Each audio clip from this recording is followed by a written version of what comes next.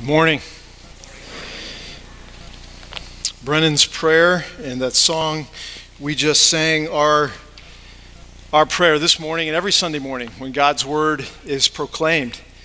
It's our prayer that the Lord would speak and then our hearts would be ready to hear and to practice obedience and practice reverence and glory in our God. That is our prayer every time someone stands up in this pulpit and proclaims God's word, or someone stands in an ABF and teaches God's word.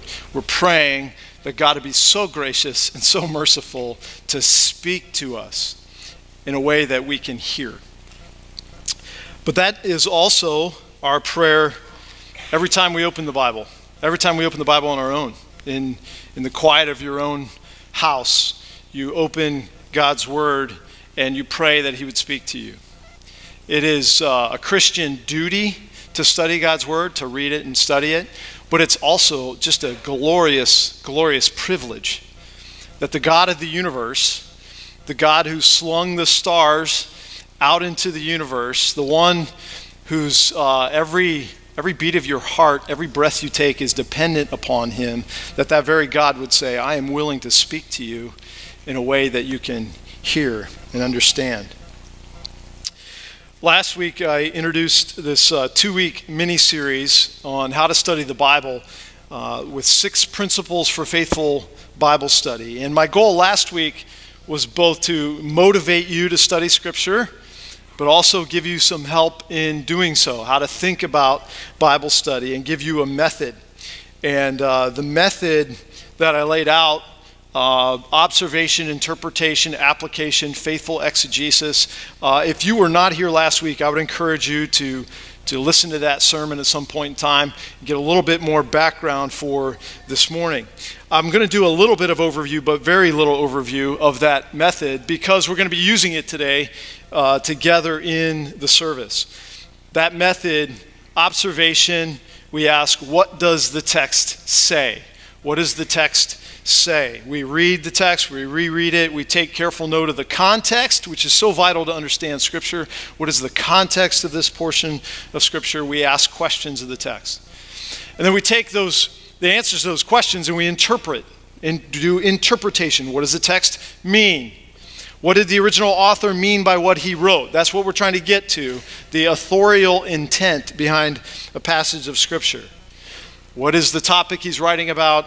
And what does he say about that topic? Remember, the whole point of Bible study is to figure out what the original author meant when he wrote it.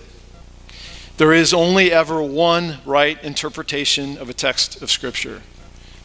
Okay? And then we have application, observation, interpretation, and application. In application, we say, well, how does that text apply to my life? How does it have any relevance to me? And so we go about these 3 processes in order to understand Scripture. And this is how God speaks to us, through his word. This is our method of Bible study, and this is how we hear from God. And as I mentioned last week, this morning I want to actually do Bible study together here in the service. And someone asked me last week, what does that mean? What are you going to do? And I said, I don't know. I really don't know. I'm not sure how this is going to go. And after the sermon this morning, you could tell me that you thought it flopped or you thought it was helpful. I trust by the Spirit of God that that will be able to be helpful as we walk through some texts of Scripture and do some Bible study together. Let me tell you what I did this week. I chose 2 passages of Scripture, one from the Old Testament and one from the New Testament, and I did a brief Bible study on those passages. And when I say brief, I mean brief. I don't think I studied either passage for more than probably 30 minutes. And now, when I would normally preach a text of Scripture from this pulpit, I would study much longer than that. If I was teaching in an ABF, I would study much longer than that. Hopefully this is the first time and maybe the last time you have someone stand up behind this pulpit and say, I trust me, I studied very little for this sermon, you know. But I did that for this reason. I want to be able to stand up here today and tell you this is a Bible study you can do. You don't need hours and hours of time. You don't need a seminary degree. You don't need a ton of resources. You can do this kind of study. I didn't use a study Bible. I didn't use a commentary. I didn't use any other resources than the Bible that I have. And the Bible I have doesn't even have those introductions to each book of the Bible that many of your Bibles have. I used nothing but the text of Scripture. Okay, we'll talk about resources later on, but I want to show you that armed with nothing more than the Bible, God can speak to you through His Word as we employ faithful methods of Bible study. All right, I chose, as I said, 2 passages of Scripture, one from the Old, that's Ezekiel chapter 2, and one from the New, that's 1 Corinthians chapter 8. If those passages sound random, it's because they are. They totally are. Like almost did the sort of let your Bible fall open kind of thing. And the reason is this. I could have picked David and Goliath, right? I could have picked the 10 Commandments. I could have picked some of these highlight passages of Scripture, and I think that would have been doing you a disservice because those Scriptures are highlights, but what about all the passages in between? And I didn't pick a first chapter of a book because I wanted to show you how to put it into context. So I picked Ezekiel chapter 2, 1 Corinthians chapter 8. Okay, I really don't know a ton about the book of Ezekiel. I mean, I know some, but I feel like that's a book where a lot of people don't know a ton about. So I'm not cheating or anything. I didn't write a dissertation on Ezekiel. We're just all in this together. We're going to study Ezekiel chapter 2 together. And I think you can do what we do here in less than 30 minutes, each of these. We're going to move fairly fast. And I apologize for that. You'd want to go a little more slowly, obviously, but I'm going to try to show you the fruit of the study of what I've done. Okay, now it's going to be really important that you have a Bible in front of you, so you can open your own copy of the Word of God, or if you don't have one, look under the seats, and there's a pew Bible there. And let's start out by opening up to Ezekiel chapter 2. It's a little past the halfway mark in your Bible, Ezekiel chapter 2, right after the book of Lamentations. As all of you know where Lamentations is, right? Ezekiel 2.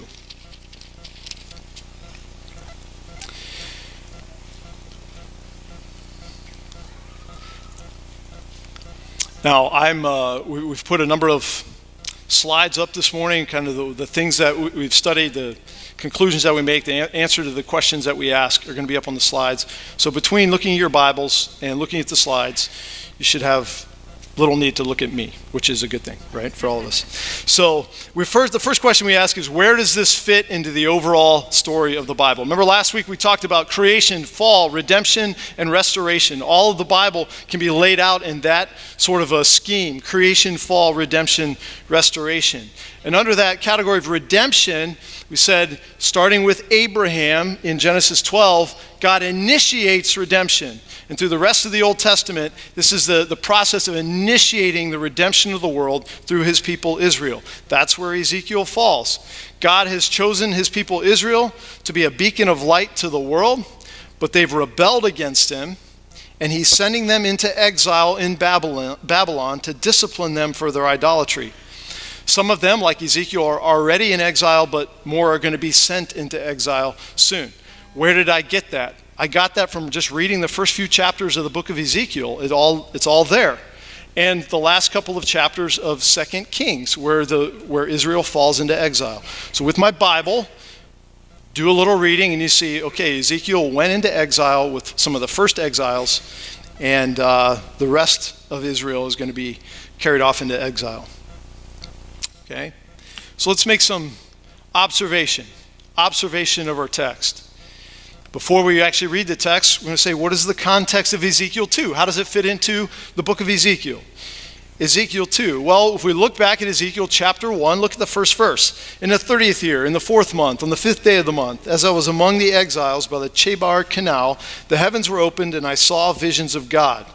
On the 5th day of the month, it was the 5th year of the exile of King Jehoiachin.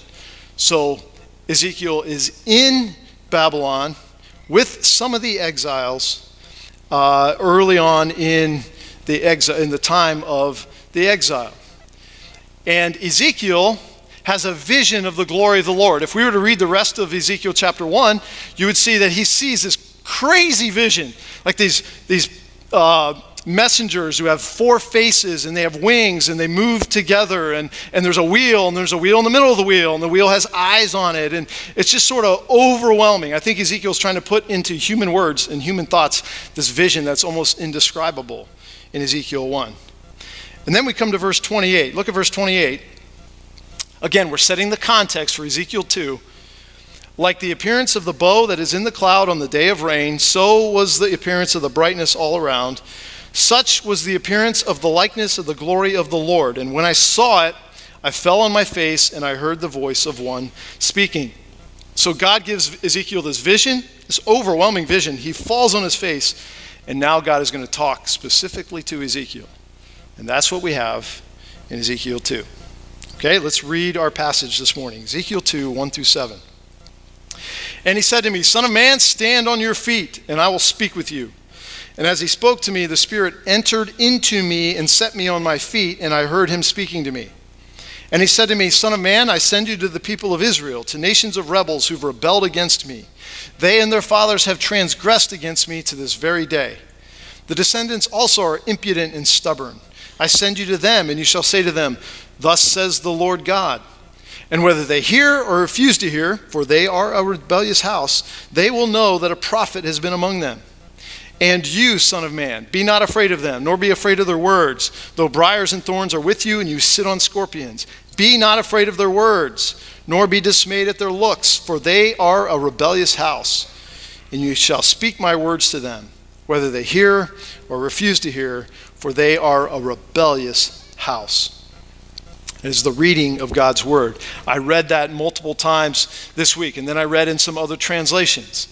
I read in the Christian Standard Bible, which is a formal equivalence translation. Excuse me, I fell behind here. The Christian Standard Bible. It's a literal translation of Scripture. I read it in the New International Version, which is a little looser translation. I even read it in the New Living Translation, which is a paraphrase. And if you want to throw rocks at me later for using the New Living Translation, feel free. But there is a purpose of that. As I read, I want to study in a literal translation, but I read a few other things just to kind of fill out my thinking and my understanding of the passage. And then we ask questions of the text. We ask some questions of the text. Who's involved here? Ezekiel's involved, and God calls him Son of Man. Israel is involved. Obviously, God talking about Israel. The Lord is involved here, right? Speaking to Ezekiel. When? Well, we already looked at that in Ezekiel chapter 1. This is early in the time of exile. We ask the question, where? We've already said this is in Babylon. How? There's a how in the text. Look at verse 2. The Spirit entered into me and set me on my feet. How did Ezekiel receive this message from the Lord? Because the Spirit of God entered into him. Then we ask the question of what? And by what, I just mean what's the content? What's actually going on in the text? And you may read through and get a different bullet list, but the point is to read through and say, what's happening? What's happening? What's going on? What's being said? This is what I put down. The Lord commissioned Ezekiel to speak to Israel. You see that in verse 3. He says, I'm sending you to the people of Israel. We see throughout the text, Israel was rebellious and hard-hearted. Don't you see that multiple times? They're rebellious people. They're stubborn people. They're obstinate people. You get the idea, at least, that they may not listen to what he says, right? Don't you see that in the text? Whether they hear or not, verse 5, whether they hear or refuse to hear, they may not listen, and there's probably a good chance they won't. And then you also see this in the text, he is not to be afraid of them, right? Do not be afraid. Do not be afraid. So then we ask the question, why? Why? What's the why in the text? Why? Well, Ezekiel's being sent by God to speak to Israel. Did you see this in verse 5? So that they will know they have been spoken to by God, by God's prophet, even if they don't believe. You see that in verse 5? Whether they hear or refuse to hear, they will know that a prophet has been among you. That's why God is sending Ezekiel to them. He's not to be afraid. This is very interesting. He is not to be afraid in the end of verse 6 because they are a rebellious house. You see that word for there? God says to Ezekiel, don't be afraid of them because they are rebels. Okay? That's the why. So let's take this, and you could certainly do more observation, spend more time with the text, but let's make an interpretation. What does it mean? What does this mean? What's the subject here? The subject is the call of Ezekiel by God. God calling Ezekiel, right? That's what the subject of the text is. What does he say about that subject? Well, God is calling Ezekiel to speak his words to Israel without fear, even though Israel is rebellious and will make it difficult for him. Do you see that? That's how I summarize what this text is about. God is calling Ezekiel to speak to his people, and he's to do that without fear, even though Israel is going to make it hard on him. Okay? All right. So if that's our interpretation of the text, let's make an application. So what? So what? How does this apply to me? If you remember, we talked about the various ways that a text written back there in that day becomes relevant to us here. One of the ways is it direct? Is it the exact same correspondence today as it is then? And the answer, of course, is no. None of us are being spoken to audibly by God right now, calling us to go to the nation of Israel and tell Israel that Jerusalem is going to be destroyed and people are going to be carried off into Babylon, right? We all agree on that. It's not direct.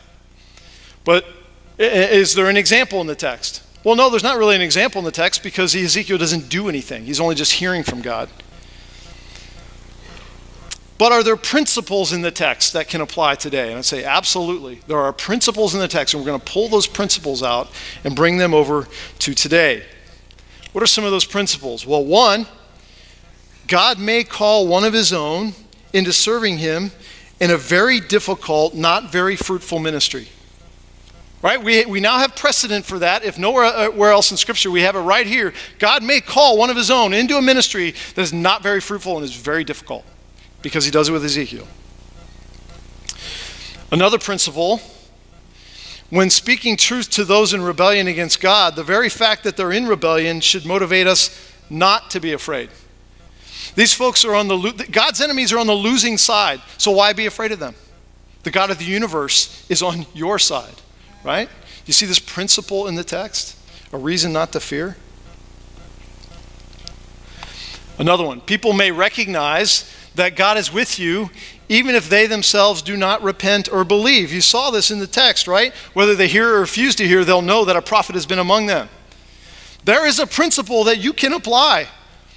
People may know that God is with you based on your words, based upon your actions, even if they choose not to repent and believe.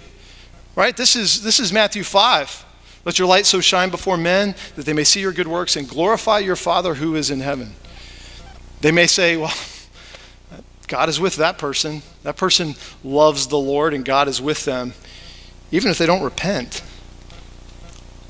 Another principle in the text, disobedience toward God is a form of rebellion against him. Do you see how many times God says they're rebellious, they're rebellious, they're rebellious? Disobedience against God is rebellion. So we've drawn some principles out of the text, and now we say, okay, if this is you doing this study, you ask the question, okay, what does that mean for me? What do those principles do for me? Is there a sin I need to confess? Perhaps the fear of man. Is there something to thank God for in this text? I would say yes, absolutely. Do you see God's compassion here? How many times does he say they're rebellious and stubborn and obstinate? And what is he doing? He's sending another prophet to them. He's not done with them. He continues to send people with his message. God's compassion here. Is there something you need to begin praying about? Maybe there's a person you know who needs Christ, or someone who's abandoned the faith, and you need to make this a matter of prayer. Is there something you should start doing or need to stop doing? Is there something you've avoided doing that God has called you to do, but you've been avoiding it out of fear? What does Ezekiel 2 say to you about that? Is there a ministry opportunity you're neglecting? Is there a way this text applies to my relationship with others? Maybe for some of you, there's a loving confrontation that needs to happen, and you're avoiding it because of fear. So we apply this to our own lives. And then we finish, as we always finish, with the connection to Christ, the Christ connection. How does this point us to Jesus Christ? Every text in Scripture points us in some way, shape, or form to Jesus Christ. And the connection here, do you see it right there in verse 1? He said to me, Son of man. Ezekiel, a son of man, was to preach a message to his own people that they would not listen to. And one day, Jesus, capital S, Son of Man, will be called to preach a message to God's people that they would not hear. And they would so refuse to hear it that they would nail him to a tree. Ezekiel is a sign that points us to Jesus Christ, one who came to his own, and his own received him not. You see here in the text, too, the role of the Spirit of God. It was the Spirit who enabled Ezekiel to hear the message and be commissioned to go and be a messenger for God. Do you see that? And you fast forward to Matthew chapter 4, and Jesus Christ, in the water of baptism, the Spirit of God comes upon him, and he's commissioned to go and preach the message to his people. And now, all of us who are in Christ receive that same Spirit that equips us and enables us to do the ministry God has called for us. So this, in a few brief minutes, is a Bible study on Ezekiel chapter 2, verses 1 through 7. Observation, interpretation, and application. Now we're going to jump to the New Testament, 1 Corinthians chapter 8. I would invite you to turn there to 1 Corinthians chapter 8.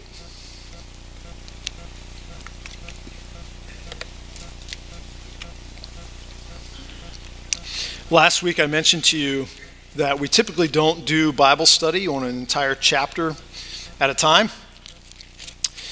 I like doing paragraphs, but in this case, this entire chapter, the flow of thought all hangs together here, and so I've chosen to do all of 1 Corinthians chapter 8 here. We're going to look at it all at once. 1 Corinthians chapter 8, verse 1 through 13. And before we read it, we ask, well, where does this fit into the overall story of the Bible? This, of course, is creation, fall, redemption, restoration. This is redemption. Redemption initiated in the Old Testament. Redemption accomplished in the Gospels in the life of Jesus Christ. And now redemption applied. What Jesus has done to redeem humanity is now applied into the lives of people like you and me. Okay? You've got Jews and Gentiles coming to believe in Christ, being brought into the church. And the book of 1 Corinthians was written by the Apostle Paul, who founded the church in Corinth. Just to be honest with you, I knew that Paul was involved there, but I wasn't sure exactly which chapter, so I did what any of you could do. I opened the book of Acts, and I just flipped through and read until I found Paul landing in Corinth. And he founded the church in Corinth. He spent a year and a half there in that church, preaching and teaching. And now Paul's writing to the Corinthian church because there are a number of problems going on in the congregation. The effects of the fall, creation fall, the effects of the fall are ongoing in the life of this congregation. And so he is writing to apply the gospel of redemption to these particular problems. And in chapter 8, the problem is food offered to idols and what to do about that. So let's make observation from the text. Before we read it, we're going to look at the context. What's the immediate context of 1 Corinthians 8? What comes right before 1 Corinthians 8 is 1 Corinthians 7, right? So you look at 1 Corinthians 7, you read it, and it's all about marriage and divorce and remarriage and singleness and widowhood and those kind of things. When you get to 1 Corinthians 8, look at the first word in 1 Corinthians 8. Now, and he says, now concerning food offered to idols. So Paul is changing subjects. So we've done the right thing to look at the context, but when we look at the context, we say, okay, new subject. I don't have to go back and figure out what he's saying in 1 Corinthians 7:15 to understand this because it's a new context. Same way what we do something, right? If you're giving instructions, you say, okay, now to do this. Now, when it comes to this, you got to do that. You know, you're changing subjects, and that's what Paul is doing. So let's read our text here, 1 Corinthians chapter 8. Now, concerning food offered to idols, we know that all of us possess knowledge. This knowledge puffs up, but love builds up. If anyone imagines that he knows something, he does not yet know as he ought to know. But if anyone loves God, he is known by God. Therefore, as to the eating of food offered to idols, we know that an idol has no real existence, and that there is no God but one.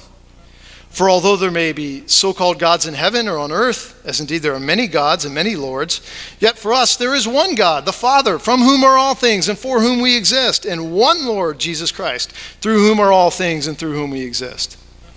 However, not all possess this knowledge, but some, through former association with idols, eat food as really offered to an idol, and their conscience, being weak, is defiled. Food will not commend us to God. We're no worse off if we do not eat, no better if we do. But take care that this right of yours does not somehow become a stumbling block to the weak. For if anyone sees you who have knowledge eating in an idol's temple, will he not be encouraged, if his conscience is weak, to eat food offered to idols? And so by your knowledge this weak person is destroyed, the brother for whom Christ died. Thus, sinning against your brothers and wounding their conscience when it is weak, you sin against Christ. Therefore, if food makes my brother stumble, I will never eat meat, lest I make my brother stumble. That is the reading of God's word in the English Standard Version. I also read the text in the Christian Standard Bible, and I have actually put a few of the verses up here, just a little different wording. Verse 7, however, not everyone has this knowledge. Some have been so used to idolatry up until now that when they eat food sacrificed to an idol, their conscience being weak is defiled. See, a little different wording helps fill in our understanding. Verse 10 and 11, for if someone sees you, the one who has knowledge, dining in an idol's temple, won't his weak conscience be encouraged to eat food offered to idols? So the weak person, the brother or sister for whom Christ died, is ruined by your knowledge. And I did look at the New Living Translation. Now, when you're reading a paraphrase, like a New Living Translation, you are reading interpretation, not just translation. This is someone taking the words of the Bible and putting them into their own words, which when that happens, you're reading some interpretation. So maybe I cheated. This is almost like reading a commentary, okay? Verse 7 in the New Living Translation, however, not all believers know this. Some are accustomed to thinking of idols as being real. So when they eat food that has been offered to idols, they think of it as the worship of real gods, and their weak consciences are violated. Or verse 12, and when you sin against other believers by encouraging them to do something they believe is wrong, you're sinning against Christ. Okay, do you see, you kind of fill out the meaning here of what's going on in the text. Let's ask some questions. Who? There's a number of who in the text. There are these people who have knowledge. There are Christians with weak consciences. There's God in the text and false gods, idols. There's Christ, and there's Paul, all involved in the text here. The situation is when believers eat food sacrificed to idols. Some were going to these temple feasts and eating food that had just been sacrificed to an idol. This is happening at the temple, at the temples or near the temples. There's a how in the text, I think, as I saw it. By exercising freedoms that not all enjoyed, some were sinning against Christ. There's a how. How were some sinning against Christ? By exercising freedoms in a way that caused problems for others. How about the what? What's the content here of the chapter? You have meat being sacrificed to idols. We know that's going on there. There's no such thing as another God, verse 4. There is no such thing as another God. Verse 8, neither eating foods or abstaining from certain foods will provide any credit before God. God is not more pleased with you if you don't go to the temple and eat. He's not more pleased with you if you do go to the temple and eat. What you eat is not going to give you commendation before God. Believers with weak consciences can be led to sin by watching what other believers do. That's there in the text. And it's a sin against Christ to exercise your freedom in such a way that a weak believer is led to sin. That's kind of how he summarizes at the end there. Okay, do you see this content in the text? This is what the text is about. How about the why? There are two big whys that kind of stood out to me in this text. One is that eating meat sacrificed to other gods is harmless because there are no such thing as other gods. You're eating as something that doesn't exist. It's a figment of your imagination, right? So it's harmless. But the other why is eating meat sacrificed to other gods can still be sinful because not everyone has that same understanding. Okay? So let's take all of that data, and once again, if you've studied this, you probably have more than that. But let's take that and let's come to a conclusion. What's the interpretation of the passage? What is it about? Well, the text is obviously about eating food offered to idols. And what does Paul say about eating food offered to idols? He says, although eating meat offered to idols was not sinful, Paul cautioned the believers who understood this not to exercise this freedom in a way that would draw believers who didn't understand this truth into sinning against their consciences. Okay? Maybe we can just illustrate this for a moment. What Paul's saying, let's imagine two halves of the church here.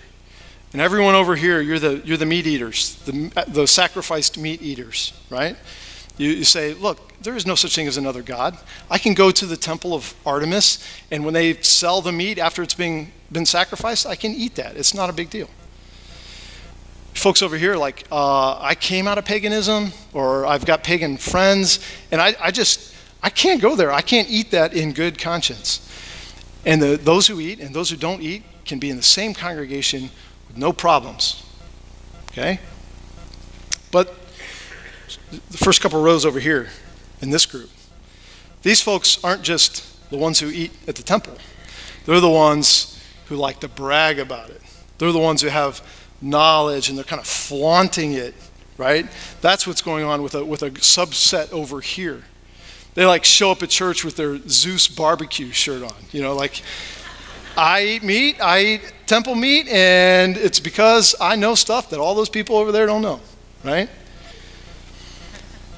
They're a problem because there's a group over here, not everyone, but there's a group over here, these first few rows over here, who not only say, I can't eat that meat, but their consciences are weak, they're not strong.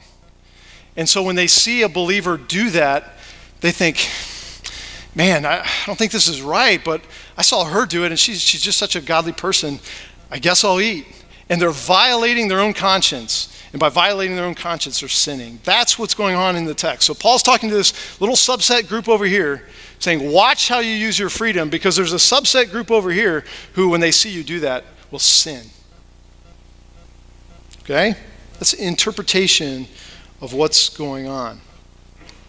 How do we make application? What's our application? How is this relevant? Is this a direct? No. None of us live near a pagan temple. I don't think any of you are wondering if you're going to eat lunch today at the temple of Artemis or whatever. It's not a direct application. Is there an example in the text? There is. There's principle in the text. I think there's universal truths in the text. So let's talk about this. There's a positive example from the text. Paul himself is a positive example from the text, right? Don't you love what he says there at the end? Therefore, if food makes my brother stumble, I will never eat meat, lest I make my brother stumble. Let me tell you something. If I could eat meat or not eat meat, if eating meat is going to cause someone to sin, I never have to have another taco as long as I live, right? That's what Paul's saying. There's an example there. He would enjoy his Christian freedom when appropriate, or restrict those Christian freedoms if they may be a problem for another. There are a number of principles from the text as I see them. If an activity in itself isn't sinful, in and of itself isn't sinful, then the fact that it's associated with pagan worship doesn't make it sinful either. Paul teaches clearly in the text it's not wrong to eat meat sacrificed to idols. So just the fact that something may be associated with something sinful or paganism didn't make it sinful. Another principle in the text, to justify certain behaviors with the defense that we know more, we understand better than other Christians, that might be the kind of knowledge that Paul's talking about with being puffed up here. If you find yourself defending, well, I can do this freedom, I can do because I have knowledge that those other Christians, they don't understand. That's the kind of knowledge that puffs up. As a matter of fact, the knowledge that puffs up isn't facts or theology per se, it's biblical principles, true biblical principles that are wrongly applied or unlovingly applied. That's the knowledge that puffs up. Another principle in the text, to go against your own conscience is sin. To sin against your brother or sister in Christ is to sin against Christ. And it's Christian love and obedience to refrain from exercising your Christian freedom when necessary to avoid leading a brother or sister into sin. There's times when the right thing to do is refrain and restrain your own freedom so not to cause someone else to sin. Are there universal truths in the text? There are. The beautiful, glorious truth, there is only one God. We do not have to fear false gods. We do not have to worry about what this God, that God, what association with this God or that God. There is only one God. All other gods have no existence. And I also see there, I love that in verse 3, but if anyone loves God, he is known by God. A more important knowledge than any knowledge we might have is the knowledge that God has of us. We are known by him. And so for you, if you're doing this Bible study and you're pulling these principles out of the text, is there a sin you need to confess? Maybe it's flaunting Christian freedoms. Maybe it's inconsideration of other Christians. Is there something to thank God for? Is there a motivation to worship him? Is there something you need to begin praying about? Maybe it's your relationship to food and drink. This is not the only place in Scripture that Paul addresses our relationship to food and drink, because for some are in slavery to certain kinds of food or drink or whatever it might be. Is there something you need to be praying about? Is there something you should start doing or need to stop doing? Is there a way this text applies in your relationship with others? How often do you consider the impact of your life on others, particularly others in the body of Christ, particularly others who may be weak in conscience? And then finally, we connect it to Christ. You know, this is a text about Christian freedom and rights. That's what this text is about. We have rights as Christians. And Jesus Christ had all the rights of being the God of the universe, and he laid those rights aside. He laid down his rights for your benefit and for my benefit. If he had retained his right, if he had said, no, I have the right to live, he would not have died, and we would still be in our sins. So because of Christ, as we look to Christ, we have this model for laying down our own rights for the blessing of others, for the sake of others. Okay? So we have done a couple of Bible studies here. Ezekiel 2, 1 Corinthians 8, and hopefully, as we've kind of walked through these together, I've given you a little bit of a model, an idea of how to study the scriptures and interpret them and apply them. You don't have to have a ton of books or a lot of fancy technology to mine God's word for gold and find it. But I do want to talk just real briefly about those books and that technology. I am not at all against it. I don't want to discourage you from using those resources. I want to encourage you to use those resources. A good commentary can really help you see more in the text than you have seen, can help give you additional insight or confirm the interpretations that you have made. I plan on putting a list of resources on the church website that you might find helpful for Bible study. We are blessed to live in the day, in the age, and the place that we live, because the resources that we have are just abundant. You folks have sent me to India, and they're thankful if they can get a Bible in where we were going, a good translation in their own language. And I can walk into my office over there and have just an abundance of resources. So we ought to take advantage of those resources and help us in our Bible study. A good study Bible, the ESV Study Bible, is a great place to start.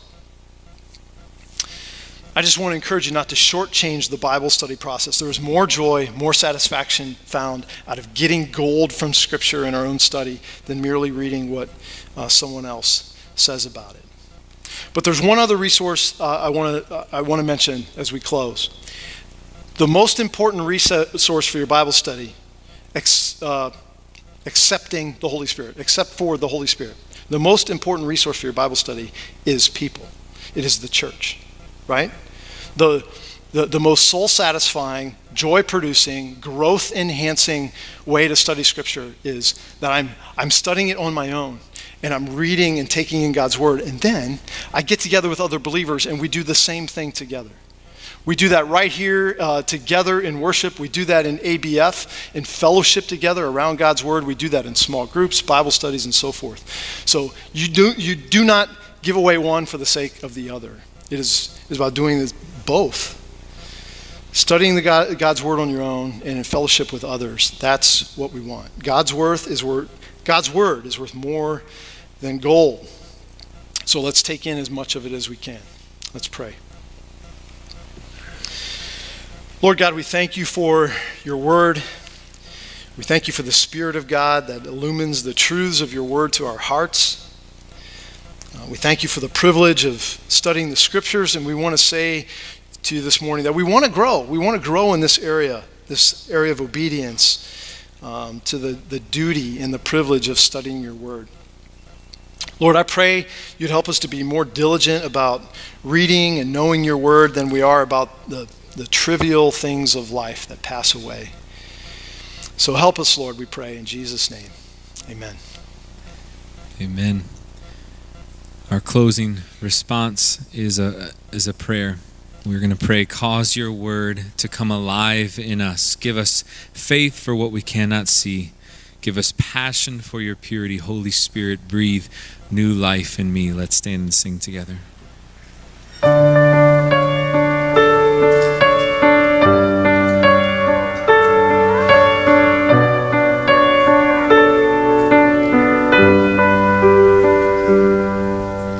Holy Spirit, living breath of God, breathe new life into my willing soul. Bring the presence of the risen Lord to renew my heart and make me whole. Cause your word to come alive in me. Give me faith for what I cannot see. Give me passion for your purity. Holy Spirit, breathe new life in me.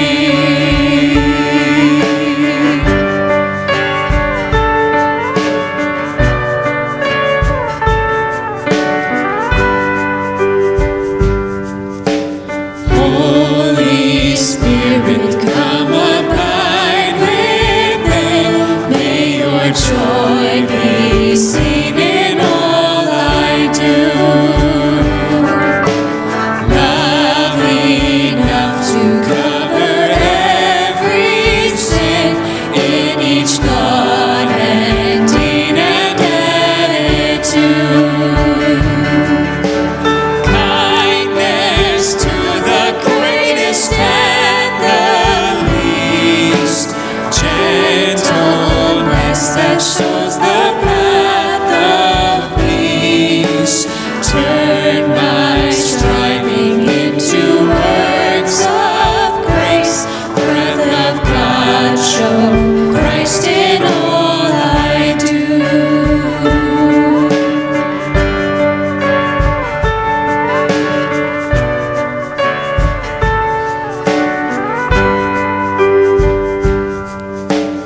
Holy Spirit, from creation's birth, giving life to all that God has made. Show your power once again on earth. Cause your church to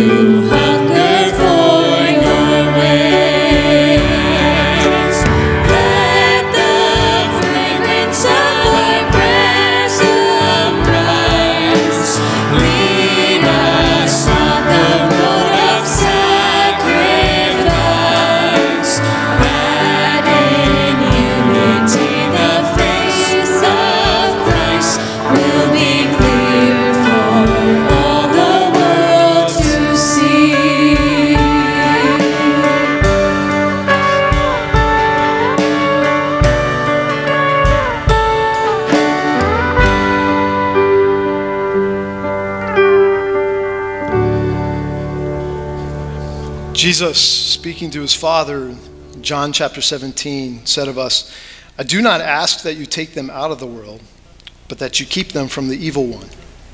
They are not of the world, just as I am not of the world. Sanctify them in the truth. Your word is truth. Amen. You are dismissed.